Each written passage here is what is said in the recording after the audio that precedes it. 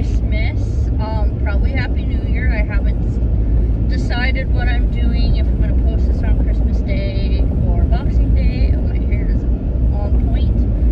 And I don't know if I'm going to post it January 1st or January 2nd. But today is Christmas Day, so Merry Christmas. I'm headed into town. I have to work Boxing Day, which is alright, because it's more money, you know, it is what it is. It's the only stat I get for the end of the year. I didn't get Christmas Day, obviously. And then I'm off January 1st, which really doesn't matter to me because I don't go out, I don't do anything. But I hope your Christmas was wonderful, full of lots of love, family, presents, whatever you were asking for. I'm gonna say this year, and I'm hoping it's true for next year. Nobody's coming. I want to do a giveaway next year. I'm gonna have a better paying job. If I can hit 1,000 subscribers by the end of, ooh, that's great. But well, let's do the beginning of summer. I would like to do a few giveaways during Christmas. I would love to have sponsors, and then each day we could do a sponsored giveaway, because I'd like to be able to give my mom something, but I'd also like to be able to give you guys something. So that's my goal next year. That, and I have some really expensive present ideas next year, because one thing that I don't know, it just fills my heart with joy, is I'm a gift giver. That's what I do. I give gifts. I put too much thought into it. This year was a little bit hard because my one brother said no toys. Well, for his youngest, I did get him one toy because he's the first boy in that family, so he deserves a toy. The other brother, I didn't know if he was coming or not. I did get one toy for him and a set of mittens because, again, I don't know what he's up to. But next year, I don't care what my brother says, they're getting toys. And then both my brother's girlfriends, I don't know what to get them. I know one's very makeup-y, which is not me. I'm not a girly girl, and so is the other one. Well, she's not so much makeup, but she is more girly than me, and I'm a tomboy. Like, I don't know anything about any of that. So, like, makeup and stuff, you want to rub some dirt in? I got you. But yeah, that's kind of what we did. Our Christmas is small at the house because it's just me, my mom, and my dad. Unless I get to move out next year, which we'll see. But the beginning of the year is going to get really, really busy because we have a birthday on February 4th, which is the youngest of my brothers, so I have to buy another toy already. I don't really know what I want, but I kind of know what I want to get him. And then the next one is March 9th, which is my mom. That one we're going to go Bernie Brown hunting. It's really hard to find a Bernie Brown that she doesn't have. Plus, I will admit, Bernie Browns are very expensive. If you don't know who Bernie Brown is, he's a Canadian artist out of Okotoks, Alberta. And he does a lot of Western stuff. He does have some sheep, there's some 4-H, there's horses, there's literally everything. I think he has a website, but I do know he's out of Okotoks.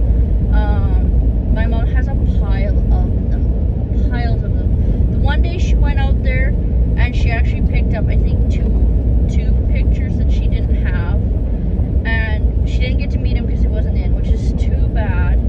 But we do have to do that. I did one year get the Winnipeg Blue Bombers tickets, which they are big Winnipeg Blue Bombers fans. Unfortunately, because we are farmers and stuff, they never got a chance to go and do it. So that's unfortunate. But the one thing I would love to get her, which social media is very powerful, but I don't know if I'd ever be able to get it. I would love to get a signed Weston Dressler jersey. He is retired now, but that is my mom's favorite player ever, was Weston Dressler. He was number 7 at Saskatchewan.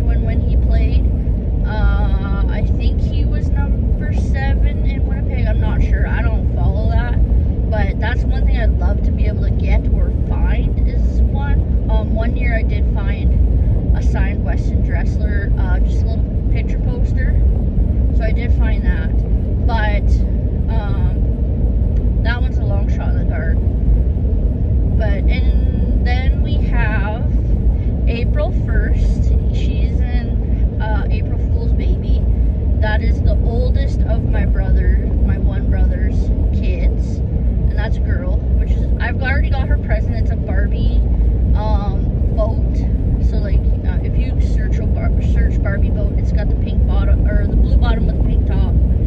It comes with a life jacket, a puppy, and 2 other things. Then we have the middle one, which is June 20th. And it'll be good that I'm putting it on here so that I can go back and watch and remember when birthdays are. Then it's the middle, and that's a girl as well. And I don't know what to get her. She's hard. She wants a pony, but where my brother lives, he can't have a pony. And she wants my horse, which is Java, which is my bay mare. Sorry, little lady, you can't have my horse. that's Auntie Fina's horse. You can't have her. So yeah, she calls me Auntie Fina because she can't say Teleana, which I mean most people can't. I get called Selena, Talana. I get called all kinds of names. So the little one calls me Auntie Fina. And then my other brother's boy, I think, is July 21st. So I also have that present, which that one I'm not sure yet, but we'll see. And then the rest of us are in the fall. So it starts off with the oldest brother, which is October 2nd. I'm October 9th. Then, I lied. Then my youngest brother's September 11th. We call him the terrorist because he was born on the day the Twin Towers fell down, Remembrance Day. Well, not actually Remembrance Day, but when the Twin Towers were shot down. I think my brother was 4 or something. Anyways, besides the point. So it's my youngest brother, he's September 11th. Then it's the oldest brother, which is October 2nd. Then it's me at October 9th. And then we have 2 of the biggest pain in the butts ever. My dad is Christmas Eve, and my brother is Christmas Day. So my brother is greedy, and he gets a birthday present and a Christmas present. This year I just got him a birthday present because I didn't know what he wanted. He didn't say anything, and again, I don't know if he's coming.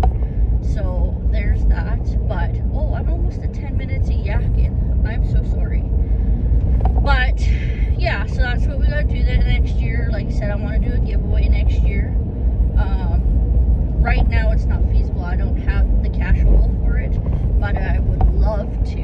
I would love to give a giveaway. One every day would be really great, but it'll all depend on how YouTube's doing and the money I'm making in my new job, and then whether or not if I go back to healthcare after September 31st.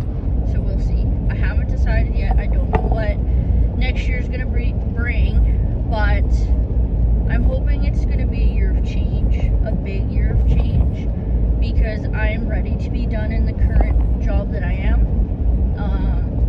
I'm not happy anymore. A lot of it has to do with the workers there. A lot of the workers, I'm just like, I'm done, you know? And then one of the ladies, and I always said, the day she quits is the day I'm done. She's getting ready to retire. It's just a matter of when she puts her retirement day in. I'm gone too. I have no reason to stay otherwise. The only reason why I'm staying is because she's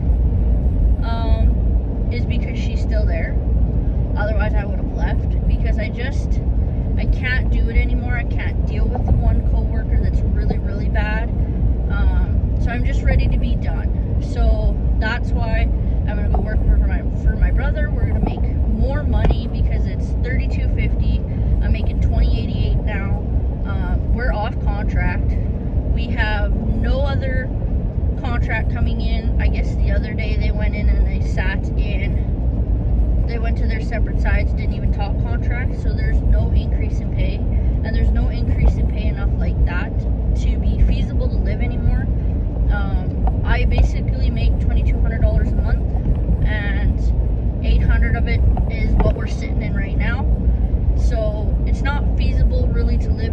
can't afford to buy a house. I'm barely making payments that need to be made, and I'm barely affording groceries. Yes, I could back off my dogs onto cheaper dog food, but the problem is Ivy's very picky, and she doesn't do well on other dog food. I find she thins out a lot, so we have to stay on what we're on. I'm also picky too. I want the best for my animals, the best dog food for my animals, the best treats, the whole 9 yards, so that's not feasible. So, and the other reason why I'm going to this job is for the betterment of my animals. Now, to whether or not what I'm doing with my livestock right now, I don't know. Right now I can't afford a house. They can't even look at me. I went to FCC, I can't afford it, so I don't think a house is looking for next year, but we'll see what kind of income we bring in next year. My goal for money-wise is on the low end, I think we make $3,000 a paycheck, which is like substantial. That's $2,000 extra that I've never seen on a paycheck. So what I'm gonna do is one of the thousands goes and be put away, and then I'm gonna half the other one. So I'm gonna put $1,500 away, $500 on my line of credit, because I do have a line of credit. That's what I bought my. Oh, you're getting hurt. I think you're getting hot. You're spicing. Anyways, the other $500 is gonna go onto the line of credit to get that paid down, because I've always said my cows are gonna buy me a house, and I still believe that, because the cattle market is very strong. We'll see what the cattle market brings next year, because they sell in April. That's just when we chose to do it.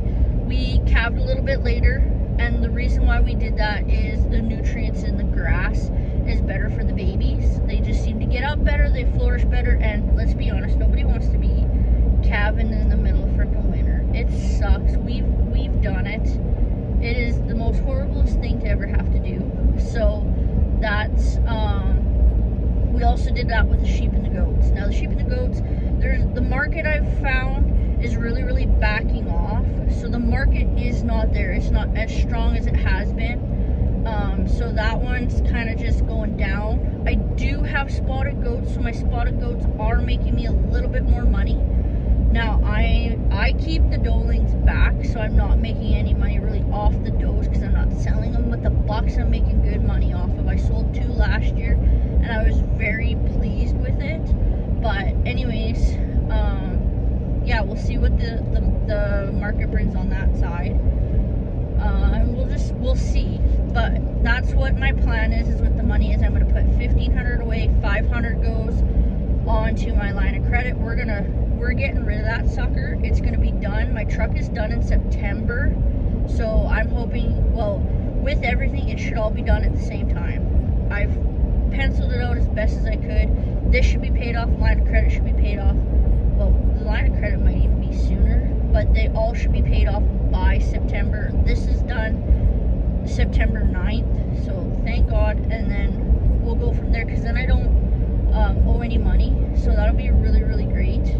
And then what else are we gonna do? Oh, and then off the last $1,000, we have the truck payment, and then we're gonna live off the rest. Now my calves, when I do sell my calves in April, I do have to use some of that money. I was gonna put it straight into savings, but I need a hard hat, and it can't have holes. That's the rules of spraying. It can't have, it has to be plastic. It cannot be cloth. And it's because you can't have any absorbing materials, and you can't have something that'll penetrate your head. So you wear a full, a hard hat is best, because it has to be wide brimmed and cover your entire head and the back of your neck. So a hard hat is number 1. 2, now I can borrow my brother's overalls. So lots of them, you see those big fire resistant ones.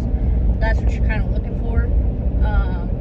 I could borrow my brother's, but they're way too big, and they're too long. Like I'm shorter than my brothers. I think my brothers are 6'2". I'm not sure, but they're quite a bit taller than me.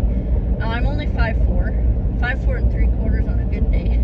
But I need to get overalls. I need to get steel toe boots. Now again, I can borrow my brother's, but my brothers have like 12 to 14-inch feet. Mine are only 9's men's. I usually go 10 just so I have a little bit more room, because I have a wide foot, not a long foot, but a wide foot. So I need steel toe boots, and then I need rubber gloves, which he'll supply those, so I don't have to buy those. So the biggest thing is a hard hat, steel toe boots, and actually they have to be rubber. So your baffins, and your baffins are like $300. They're so expensive, but they are the best quality. So we're looking at the baffins, and then of course my overalls, and then I need a lunch kit. And the biggest thing is like, yes, I have one now. It doesn't zip anymore. It's just a cheap 31 that I got for like cheap because they had a big sale. And the reason why I got it is I need a lunch kit for work. So I'm like, well, it's cheap, fine, we'll do it. Got my name put on it. We're like, that's good enough. But I'm gonna be out in the field all day, so I need to have something that holds a lot of water, holds a lot of drinks in general, and then it's got to be able to keep it cool. And we're looking at like snack foods mostly, some sandwiches, puddings, cookies, just snacks, because I'm going from a job where I have hot water on access, and I have a microwave. So my big one is noodle cups and frozen dinners, but we're going out into the field. We're not going to have access to that. We're not going to have access to basically anything.